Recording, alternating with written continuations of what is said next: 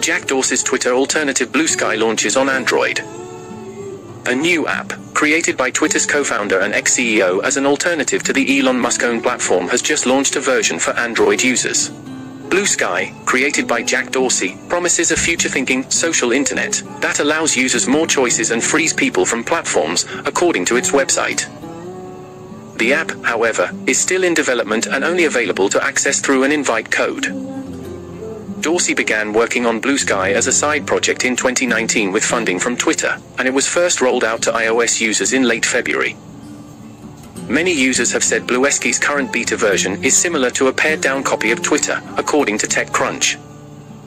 Demand for the exclusive app has been growing, and the platform reportedly has about 20,000 users in its current form, the technology outlet reported. Moving forward, the app developers hope to give users algorithmic choice, which would allow them to choose how content is fed onto their screens, instead of a one-fits-all algorithm controlled by the app developers. The emerging Twitter alternative received $13 million in funding when it split from Twitter and became its own independent company last year. Dorsey remains on Bluesky's board. Bluesky is just one of several alternatives to Twitter that began popping up after Musk purchased the social media giant, and began making changes to both the site and the company. Those tired of the billionaire's antics, including mass layoffs and blue checkmark removals, turned to other options like Mastodon and Hive, and now Bluesky.